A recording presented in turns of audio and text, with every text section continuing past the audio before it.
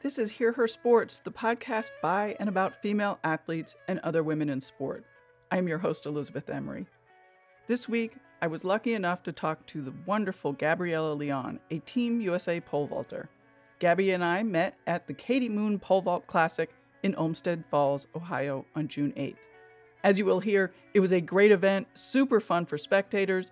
The athletes were so close, it was amazing. I loved seeing all the action with my own eyes and discovering more about the sport. As you will hear in the episode, I was quite taken. If you have a chance to see pole vaulting in person, I highly recommend it. There are often pole vault competitions in weird places like malls. The Katie Moon Classic took place a few weeks before the track and field Olympic trials in Eugene, Oregon, so it's no wonder that the trials are front and center in Gabby's mind and mine, and also a big part of our conversation. Unfortunately, Gabby did not make the team. She placed 8th with a height of 4.53. No worries, Gabby is young, and I predict an exciting, successful career for her. Gabby has already had great success at the University of Louisville. She was one of the most successful student athletes in the school's history. Gabby competed for the Cardinals from 2017 to 2022, finishing her career as the program record holder in both the indoor and outdoor women's pole vault. During her time competing for Louisville, Gabby was a 4-time NCAA All-American, won 2 individual ACC championships, was recognized as All-ACC 7 times, and earned U.S. Track and Field and Cross Country Coaches Association All-Academic Distinction twice, while receiving All-ACC academic honors 4 times. And in 2022, Gabby won the NCAA Outdoor National Championships. That year, she also won numerous awards, including ACC Female Outdoor Field Scholar Athlete of the Year and ACC Track and Field Female Scholar Athlete of the Year. When she graduated, Gabby became a professional athlete sponsored by Puma.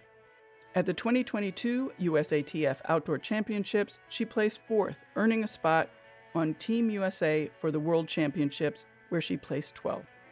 Her indoor personal best is 4.70, which she did this past February at the U.S. Indoor Track and Field Championships, earning her a bronze medal in the competition.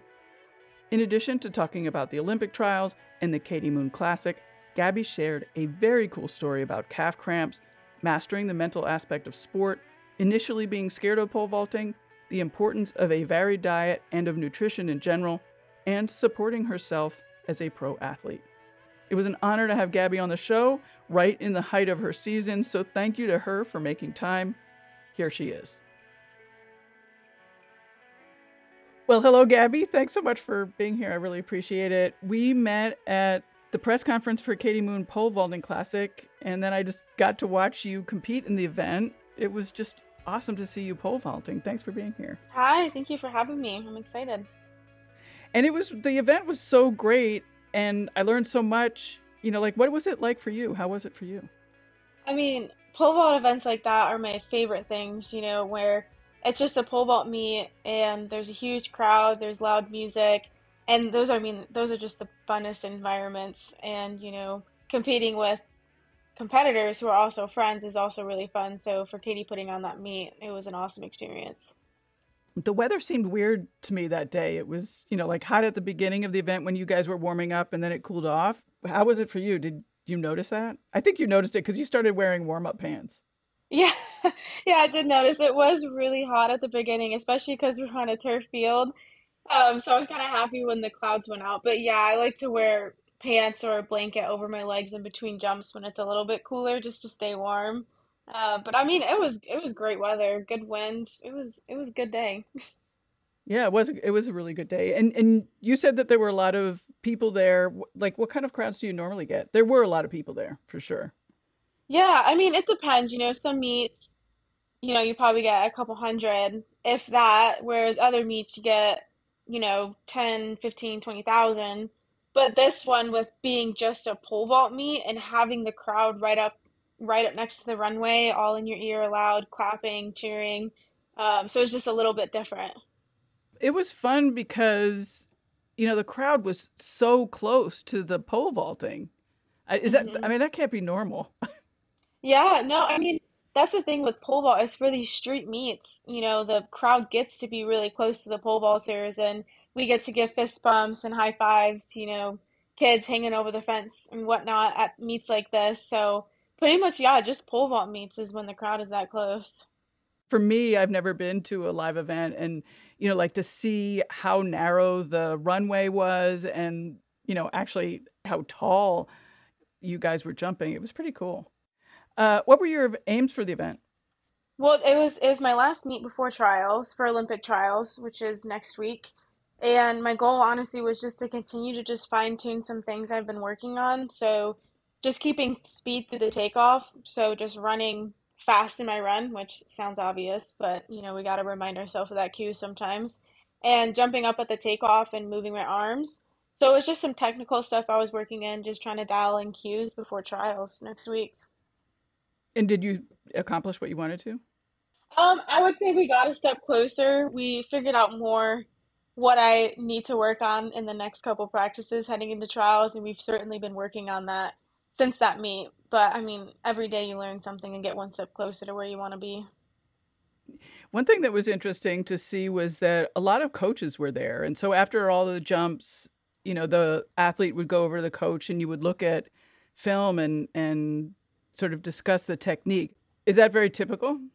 Yeah, yeah. I mean, you need someone at least. I don't want to say you need a coach at a meet because very rare can your coach go to all of your meets. I mean, especially, a lot of the vaulters, their coaches also coach at either a club or NCAA or whatnot. And so, and with us traveling so much, coaches can't always be at meets. But anyway, regardless to say, you need at least someone taking a video of your jump to catch what we call a mid mark.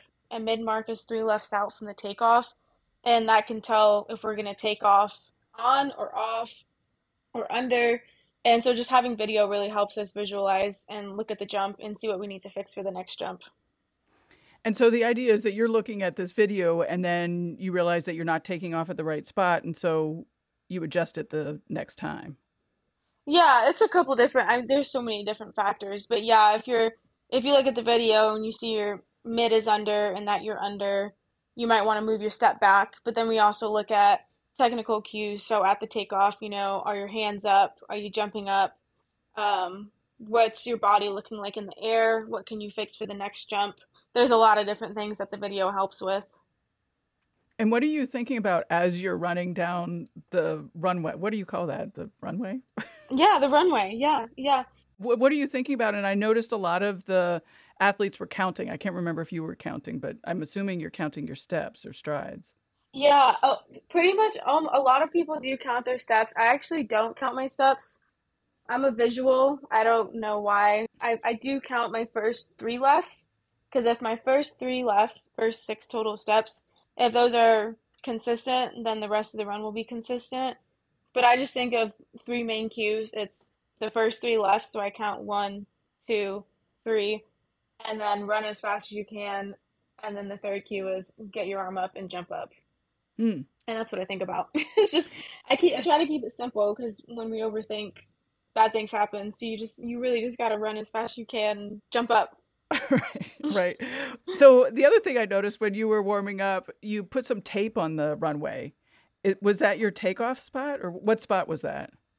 That's the mid mark. So Oh, that's the mid mark for everyone. So a mid mark is three lefts out. That's typically when people's eyes begin to catch the box. The box is what you put the pole in, and people can adjust. They can see, oh, they're close, and they might stutter their steps to take off on, or they might stride to take off on if they're further out. But usually three lefts out is when people's eyes will catch the box and kind of adjust accordingly.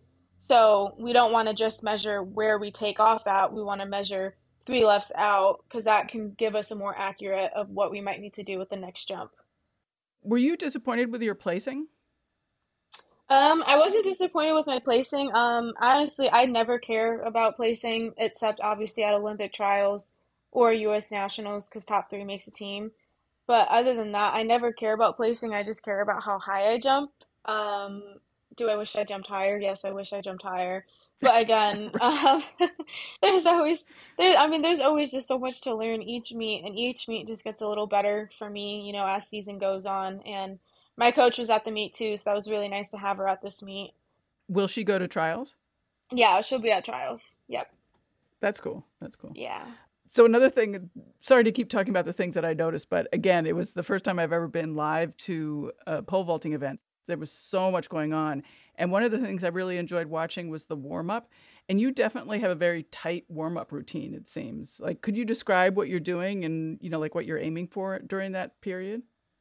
Yeah. So I just like to do kind of a general warm up first. So I have three parts to it. My first one is just kind of like a general get the legs moving. So that's just like some strides at about, 70 to 80-ish%. And then I usually like to do band exercises just to activate muscles. So I like to activate my glutes, hip flexors, core, and my shoulders just to, get all those little muscles firing that main movements don't fire. And then I'll do sprint form drills, which is more of that quick, explosive work, getting those muscles even fired up, ready for sprinting. And then I'll go on to do some dynamic stretching, which is just stretching while moving around. I never do static stretching before I compete or do quick movements. And then I do build ups, working my way up to 100% intensity, and then hop on the runway and do my warm up there. And the way that the runway works for warm up is that you just get in line and then you can do whatever you want on the runway and over the bar. Yeah, yeah. So in warm ups, we usually just put a bungee up. It eliminates the need to have to put the bar up for every single jump. And yeah, I mean everyone has different warm-ups that they like to do on the runway, but you get 10 pole vaulters, we're all going to be doing something different. But yeah, I usually like to start off doing some short approach stuff, just really jumping up through the takeoff and moving my arms quickly. And then I'll get back to full approach and dial in the run. Usually do 2 to 3 jumps from full and then call the warm-ups and then get ready for competition. So another thing that I noticed was you did this, and I noticed a lot of the other athletes did it too, is sort of like a motion with your hand that's at the bottom of the pole, like a sort of a, I don't know, a jiggly motion. The pole was up in the air, your lower hand was by your side, and then, it sort of looked like you were, in a marching band kind of thing, but you were jiggling the pole, and then you sort of threw it, like you took 3 steps and threw it or something like that. Oh yeah, that's just like yeah, that's like a walking pole drop. So that just kind of helps me with the rhythm of the pole drop. Because when you're running with the pole in your hand, you don't want to still have it sticking straight up in the air when you're 2 lefts out from the back of the box and you can't drop it in time. So I just kind of do that to find the rhythm of dropping my pole with my steps going into the takeoff. So I just like to do a lot of Hmm, walking plant drills is what we call them. cool. Yeah. What's been the hardest thing for you to learn how to do with pole vault? Because it does, I mean, it was so clear to me what a technical sport it is. Yeah. I mean, that's been the hardest part for me is the technical side of it. I was able to get far very quickly in the sport because I have natural speed and naturally am able to jump up well at the takeoff. But after that, it's not super great, and we're still working on it. It's improved a lot, but definitely my technical aspect after the takeoff is something that still has a lot of room to improve on. So I mean, that's exciting though. Stuff to improve on. I like that. Yeah, yeah. And so what does that require? Is that like core strength? Is it learning how to be in the air? Like, what are you doing in the air? Is that what you need to start thinking about? Yeah, well, that's the thing with pole vault is a lot of other things you can mimic in slow motion off the runway and different events or just in ours like a walking pole drop versus having to sprint with a pole in our hand, but there's nothing really that fully mimics a pole vault jump off the runway. So I mean it's just reps. The strength is there. It's body awareness, reps, trial and error, and honestly just time. It's something that will just accumulate over the years with intentionality in my reps. You are still pretty young at the sport, I gather. Yeah, yeah, yeah. I would say so. Getting older, I just turned 25, but yeah, still pretty young. A lot of people, especially female vaulters, I say kind of figure it out in their later 20s, Mm. typically. So, yes. How did you find the sport? So when I was in high school, I decided to join the track team my sophomore year, and my high school math teacher at the time was actually the pole vault coach. And when he found out I was joining the track team, I talked to him and I told him I wanted to be a high jumper. And I'm 5'4", and he said I was never going to be good. I was too short, and said I should try pole vault. And I was terrified. I did not want to do pole vaulting. I was so scared of it. Thought I was going to fall back on the runway. But he kept asking me for weeks, and I kept saying no. And one day I was like, fine, I'll do it. But if I hate it, never ask me again. And then I tried it, and I literally loved it the first day. And so here we are. But Wow. yeah. Why did you love it so much especially after all that anticipation? Well, I figured it actually wasn't that scary. And I don't know why I loved it so much. I mean, I've always loved sports and just activities. Growing up as a kid, I was on the scooter, I was on the little pogo stick thingy, I was playing hopscotch, I was doing all these different things, playing soccer, basketball, t-ball, all these different things, and it was just a new thing to figure out. And pole vault is something you can never get bored at because there's always something to figure out. But I think, yeah, I think it was just fun to just figure it out and get up in the air and go over bars. So what is your training like? It varies different points in the year. Do you want to know what it's like right Yes, now? everything. Yes. Oh Sure. gosh, okay. No, Okay. so if you need a limiter right now, but I'm afraid if you tell me what's going on right now, like you're preparing for the trials, which is so different from anything else that you've been doing, I would think. I mean it's pretty similar. I mean the periodization to peak is the same as, in college it was a conference championships or NCAAs that I was trained to peak at. So now it's just training to peak at something else that just means a little bit more than a conference meet Right. or NCAAs. Uh, but yeah, I mean, throughout the year, so I take my off time very seriously. So obviously, at the end of season, I take about 4 to 6 weeks completely off of any sport related activity, which is Really? very, yes, yeah, it's very important for That's me to get that awesome. mental time off. Yeah. Yeah. I still do stuff, so I'll rollerblade, I'll bike, I'll rock climb, I'll go for a swim in the lake.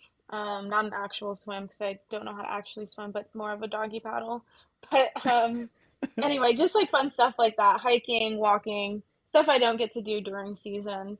And then fall training is, that's when we're building up that work capacity. So we're slowly lifting heavier throughout the weeks. We're running, we're jumping. The body is really taking a toll during the fall, but it's preparing it for, a season that lasts from January to potentially August or September. That's when we really build a super strong base is in those couple months in the fall slash early winter. Um, and then when season comes during the indoor, typically still going not hard, not as hard as fall, but harder than what we would do at the end of an outdoor season, just because outdoor is what really matters. And then right now, we just did a couple-week training block just to kind of, build work capacity in my body. So running, lifting, jumping, plyos, all those things. But right now, it's going to be light these next two weeks. So just jumping twice a week with some short sprints after, maybe a couple stadiums and some short explosive lifting. So yeah, just really fine tuning, making sure the body feels fresh. You mentioned your coach. Who is that coach and how did you connect with her? Yeah, she is actually my college coach. So I was with her for 5 years in college, and now I'm with her after college. And she actually found me. It was funny. By the end of my senior year of high school, I was still not committed to a college, and it was June, so college was 2 months later. And I had plans to go somewhere potentially, but it was actually New Balance Nationals. It was funny in June. I had the worst meet of that entire year, but Brooke saw something in me, which is my coach now. She saw something in me and she was like, this girl is going to be really good. I want her. Which I think is ironic that it was a horrible meet for me, but she still wanted me. And we met up after the meet. I went on a visit to Louisville and everything just felt so right. That feeling of just this is where I'm meant to be at. And so that's how we found each other. And it's been a great match. Yeah, that's great. And you continue to work with her now. That's awesome. Yeah, yeah, no, she's awesome. I mean, I think a good coach is a lot of things, you know, not only does she know the sport so well and does she know periodization and training and everything, but she just understands all of her athletes as humans. You know, we're people first. She cares about our mental health. She cares about how we're doing in school. She cares about our families back at home. She cares about everything, you know, she cherishes all that. And she's also very intentional with each of us. You know, she doesn't coach me the same as she coaches, you know, her six or seven other athletes. We all get coached in an individual way, which I think is special. And what role will Brooke play at the trials? You said that she was going to be there, so like, how is she going to be involved? I mean, she's a gamer too when it shows up to these meets. It's really fun when I'm on. We can be really aggressive at meets, and that's my favorite thing to be is when I'm on. Then she really can coach me well. But I mean, really, the coach is there to just, I mean, one, you know, give that comfort and confidence, and two, I mean, she knows me best. She knows my jump best. It's now 6 years we've been together, and she knows which decisions to make. She knows when to tell me to move my step back 6 inches. She tells me where to put my standards. You know, if I should go up a pole, down a pole. And now it's like I've kind of learned some of those things too, so it's a little bit more of a conversation now. But really, I mean, yeah, just getting in game mode day of. What was the transition like from being in college and competing in that circuit and now moving to a pro? Yeah. I mean, so the transition from high school to college wasn't too tough. I mean, it was pretty smooth. Transition from collegiate to professional is tough. I mean, I'm in my second year still, and I feel like I'm just still learning so much. I feel like I learned one thing, and then boom, I'm learning another thing, and then I feel like I have it all figured out, and then there's another thing. It's tough. It's more independent, definitely will say. But I mean, there's just awesome opportunities. You know, in college, we got to travel around America, but being pro, you get to go over to Europe. You know, I was in Asia a couple months ago, and I mean, just being able to meet people and compete against people, all walks of life from all over the world. I mean, it's truly a special event, or I mean, sport, track and field in itself. It really is. And how are you funding all of this? You have a contract with Puma. Yep, yeah. So I have a contract with Puma, and then USATF, so USA Track and Field, also provides money for their athletes with certain tiers, and then prize money as well. Oh, okay. What's the prize money like in pole vaulting? It's different. So bigger meets have more prize money, smaller meets have less prize money. But I mean, when you compete at some number of meets throughout the year, it adds up. So I mean, it really depends, honestly, what meet you can be at. Do you have a part-time job or a full-time job? So I work part time, not because I don't need the money, but it's just I have time, you know, doing just track is definitely a blessing. But I do have extra time and wanted to pursue some other things. So I work part time with Fellowship of Christian Athletes, otherwise known as FCA, and they work with University of Louisville. So we work with the Louisville student athletes, and I just started that this year, and it's been really fun. Can you explain, so back to pole vaulting, can you explain the tactics of a meet? Because, you know, you can skip heights if you want. You obviously have to make it within 3 jumps, but you also have to be ready to jump at it, you know, like whenever your time comes up, which seems like a hard to manage in terms of staying warmed up and ready to go. Yeah, I mean it's different for every meet. So some meets are super fast paced, right? Like we only have 8 girls in the competition and you're coming in at opening bar, so it's pretty easy to stay warm. But for Olympic trials, for example, next week there's going to be 24 girls, but we'll be on 2 pits, but it's going to be a more slow moving meet. So, I mean, everyone's different. You know, some girls like to just sit down in between jumps. Some girls like to just stand. I like to really move around. So when I wait a long time, I do like to do those walking pole drills that you saw me doing where I'm shooting my pole up in the air. And then I also will do like some pole runs. So that's a full approach run. So 16 total steps while dropping the pole. And then, you know, it's just kind of like staying warm. So doing some A skips or some run jumps, things like that. Like, what happens if you're not warmed up properly? It just seems like it would be hard to do that properly. I don't know. Yeah, yeah, I would say, I mean, in high school at the beginning of my career, my high school coach did a really good job of instilling in the athletes to stay warm. And, he would be like, I remember when I was in my first year, so I was a sophomore, he'd say, pay attention to what these girls are doing. And I would see them like kind of warming up and moving around. And so I was taught pretty young, not to just sit down and to be ready.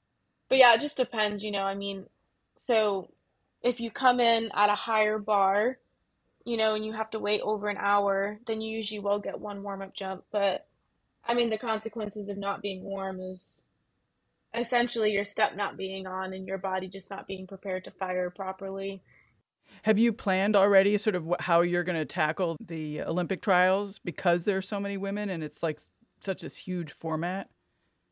Yeah, I kind of like to not think about it too much. I kind of know how to handle like different meets at this point. In college we had a regional meet with 48 girls, Oh, wow. 24 girls on each pit. Yeah, or an Yeah. ACC championship with 20 girls, or NCAA's 2 years ago is 24 of us. So, yeah, I mean, at this point, we all have kind of experienced those meets that go super quick and also those meets that, go super slow. So we all kind of just know what works for each person. And Hmm. yeah. So the other thing that I noticed at the Katie Moon event was that, like your area, your athlete area is under a tent and you're all there together and easily you could hang out and chit chat and whatnot. But you definitely did I will call it a good job of sort of separating yourself and remaining focused. Was that a conscious decision? And do you have a way that you deal with your competitors? I know you said that you were friends, but you are trying to do a really good job. Yeah. Yeah, that's one thing is, yeah, I'm a talkative very talkative person outside, but as soon as that bar goes up, I pretty much like to just be in my own way. So yeah, I don't purposely step away from others. Like I'm not trying to do that, but that's just what works for me. I kind of just like to be in my own zone. I don't really like to pay attention to who's making what bar or what someone's doing or X, Y, and Z. I kind of just like to be in my own little place. You said you didn't like to plan, but we do have this big meet coming up, and like I'm not trying to hype it up because in some ways, yes, it is just like any other meet, but at the other extreme, you get to go to Paris if you're in the top three. So, like, how are you approaching that, and how are you preparing? So, number one is, recovery. So, nutrition, water, sleep, making sure I'm getting everything that my body needs, to really recover, to feel mentally sharp and also physically sharp. And then mentally, just, I mean, for me, mental prep is huge. And again, I like to keep it super simple. It's a big meet and it's a big team to make, but it's just like any other meet, if you just go out there and focus on the cues. I like to, keep it super simple. So I focus on cues. Push out of the back, those first three lefts, run as fast as I can, jump up at the takeoff, and move my arms.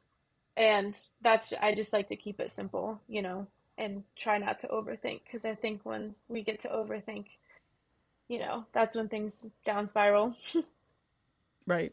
Are you good at, I mean, it sounds like you've had a lot of practice and you are good at sort of getting rid of the external things that are happening around you, whether it's competitors or the crowds or all of that. Yeah, I would say definitely with the crowd. I've never paid attention to the crowd or competitors. I'm not sure why. For some reason, whenever I'm in a meet mode, for as long as I can remember, even when I was a little kid, playing soccer on the field, the only voice I ever hear is my coach's voice. Like everything else just shuts out for me, which I really enjoy that actually, because I think it would be a lot to think about everything else. But yeah, I mean, I've met with a sports psychologist too for almost 3 years now, and she's been a huge game changer in my mental. I would can 100% say I would not be where I am today without my sports psychologist, because yeah, like you said, she's helped me eliminate any external things, pressures or extrinsic motivations and things like that, that we've really worked through, and game strategy leading up to meets and for meets. So now it's kind of less mindless for me with all the work I've been putting in for the last 2.5 years. How did you end up deciding to go to a sports psych? This is gonna be an interesting story. So during my 5 years of college, starting my freshman year, I actually started getting calf cramps at meets. It was my ACC championships was the first meet I got calf cramps at, and then I got them again at NCAA's when I was a freshman. And at first we were like, "Oh, it's just nutrition, it's hydration," and I was a little skeptical because I was always pretty good at nutrition and hydration, pretty for I mean my whole life pretty much. But so for 4 years I was still getting calf cramps, and we were really drilling in on hydration and nutrition, and I was still getting them. And by the end of my fourth year, I got them at the regional meet, and I didn't qualify for NCAA's. And we realized, hold up, every time you get calf cramps, it's at a major meet. I never get them at regular season meets. It would either be an ACC championship, a regional meet, or NCAA's is when I would get calf cramps. And my athletic trainer basically said, I think it's probably neural. I think you should see a sports psychologist. And at the time, I was like, no, like, I'm mentally strong, blah, blah, blah. But I met the sports psychologist anyway, and she was like, this is 100% nervous system related. Um, and that's how I started meeting with her. But That's yeah, amazing. I love it. yeah, I totally love it. yeah. And I love how, like, it's interesting that the sports psych said this is neural, not like, it's psychosomatic or something, like sort of blaming your brain or something like that. Yeah, yeah. But what she said is it's nervous system related. Is she said I'm just the type of athlete that when a big meet comes on, that's a strength of mine. Is when a big meet comes on, I'm ready to go. Like I'm amped up, and those are my best meets. The biggest meets of the season are usually my best meets. I don't want to like quote that and then be completely wrong. 90% of the time when a big meet comes, it's my best meets. But then that also comes with the overstimulation of adrenaline in my nervous system. And we found when I get to a big meet and I'm fearful of not doing well, that's when I would get the calf cramps. But when I got to a big meet and I was confident in my training and hungry to compete, I wouldn't get calf cramps. So when I was fearful of competing, my body would tense up, and we realized that's what stimulated the calf cramps. And it was like, it's scientifically proven, in research that she's read about and studied. Obviously, it's her job to have done all of that. But yeah, so it was really interesting, and it's something I still struggle with. So far this year I haven't gotten any calf cramps. This is my first season in 6 years that I haven't gotten calf cramps. But it's definitely a worry of mine for trials. But again, for me, it's just keeping it simple, and focusing on just the cues that I can control, and that really helps not get them. That's an awesome story. So does she have like tactics for you to prepare, like to be not fearful, to be confident, and like mental games that you're playing with yourself? I don't, that makes Yeah. it sound trivial. Sorry about that. I don't mean that. No. Yeah. No. No. No. Mental Yeah. tactics. Yeah, yeah. There's so many things that we've done. I mean, the first one we call it the triple A is we acknowledge, okay, this is a big meet. Of course, my heart's gonna be racing a little bit. Of course, I'm gonna be breathing a little bit quicker. It's a big meet. It matters. And so that's what we acknowledge. Instead of pushing the thoughts out, we accept it. So that's the second step is acknowledge, accept. So accepting, yes, it's normal to be feeling all of these things. You're supposed to. You're an athlete. You're competitive. You're gonna feel a little different at a big meet. Soak it in. It's normal. We're all feeling like that. And then adjust is okay. I've been training for months. I've accomplished X, Y, and Z. I know if I focus on ABC, D is gonna happen. So just keeping it simple, again, that's my cue. I keep saying simple, has really helped me. So that is like a mental strategy. But then a physical strategy is I work on breathing exercises. So I'll breathe in for 4, hold 2, breathe out 4, hold 2, breathe in 4. And then lastly, another physical one is called lemon squeezers. So I squeeze my hands as tight as I can and then release and just relax my entire body. And that helps with just relaxing my nervous system. Um, and then one more thing I do too, leading up to meets, is things that calm the nervous system. So listening to instrumental music. I like to color. That's really good for your nervous system, she said, is coloring. Things that just are thoughtless. So it could be playing Sudoku or a board game or a fun conversation with a friend. Just things that calm your nervous system down also have helped. That's amazing. You mentioned nutrition. So what are you doing about nutrition? Yeah, I think nutrition is huge. I mean, my whole life I've eaten pretty healthy, but I learned in high school I had some deficit in certain areas. I never like to think of the word diet. I'm not a huge diet because I think it's a lifestyle. It's, eating foods that you enjoy, so if you don't like a certain vegetable, I don't think someone should force themselves to eat it. Find a different vegetable you like, or fruit, or carb. But I'm definitely big on getting in carbs, protein, and veggies, all the big, and fats as well. But really just eating clean. I don't do it for looks, I don't do it to look skinny or look lean. I do it because it physically it makes my body feel better. When I don't eat good, my body doesn't feel good, my mental feels foggy. So I do it because it just makes me feel good and I know it's going to help my performance. You mentioned discovering deficits. How did you discover that you had those deficits? Yeah, well, the first one is I got to college and we got our blood work done, and my ferritin level, so that's your iron essentially, Yeah. was at 6. So it was like borderline anemic. Um, Yeah. so yeah, I was missing a lot of iron sources. So I mean, you get those from leafy greens, you get those from red meat, a lot of different things. But I still take an iron supplement to this day. It's pretty common in female athletes to have an iron deficiency. But yeah, I would also just say like the array of food. I feel like I was eating more simple and less variable things when I was younger, whereas now I eat a lot of different kinds of vegetables, a lot of different kinds of fruits, a lot of different kinds of carbs, so grainy carbs and different fats and different meats. Just, diversity of the food. It seems like you know so much. Not all the athletes I speak to do. That's awesome. Oh, thanks. Yeah, I love nutrition. I took some classes when I was in college and also met with, I mean, because of my calf cramp thing, I was meeting with a nutritionist for all 4 years of college. So Oh, right. yeah, Right. I Yeah. know a lot at this point, but I mean, it's awesome. I love nutrition because I mean, it's a game changer. When you go to eating clean and healthy, and then you try to eat unhealthy, you really feel it in your body. Yeah. Do you eat sugar? Does clean mean no sugar? No cake?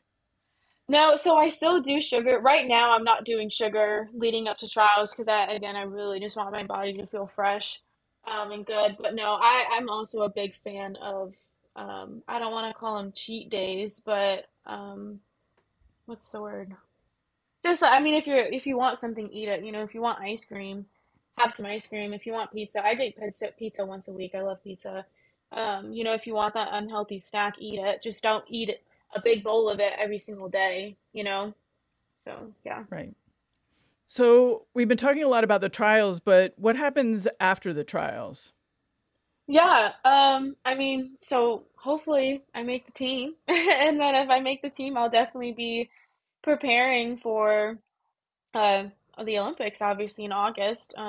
But in July, regardless, there'll be some meets in Europe that I'm hoping to do. I'm not entirely sure which ones yet, but for sure, if I make the team, I will for sure be getting some training in and then hopefully some meets in Europe. And if I don't make the team, I'm still hoping to do some meets over in Europe. I just love competing over there. Awesome. Yeah.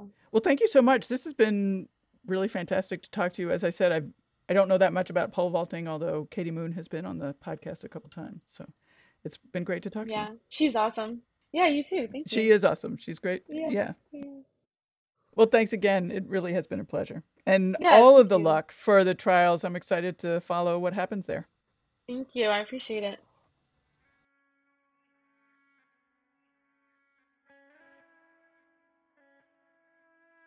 I love the pole vault. I just love it. I love the flying through the air part. I love the 3 attempts. I love all the different parts to the jump, from running fast down the runway to being airbound with proper technique. I can't wait for the Olympics to watch Katie Moon, formerly Katie Najat, a twice former guest and generally a good friend of the pod. Thank you to Gabby. It was so great to talk to her. What a story of her calf cramp. Gabby is now in Europe, as she said she hoped to be. She just won her first meet as a pro, the FBK Games in Hengelo in the Netherlands, with a 4.62, an outdoor PB for her. It's very exciting. On our website, hearhersports.com, find all the Hear Her Sports Spotify playlists, images, and info about all of the guests who have been on Hear Her Sports over the years, and to see how to support the show through Bookshop, Buy Me a Coffee, Lagoon Pillows, and of course by donating directly, which we always love. Thank you to each and every one of you for being here, spending your time with the show, and spreading the word about all these incredible, incredible athletes. Hear Her Sports is a member of Evergreen Podcasts. As always, I appreciate their support and yours. I just love being part of this community of women's sports fans.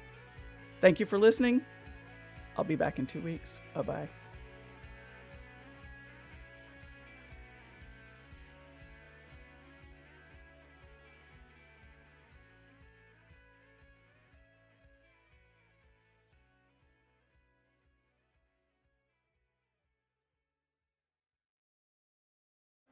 Sports stars.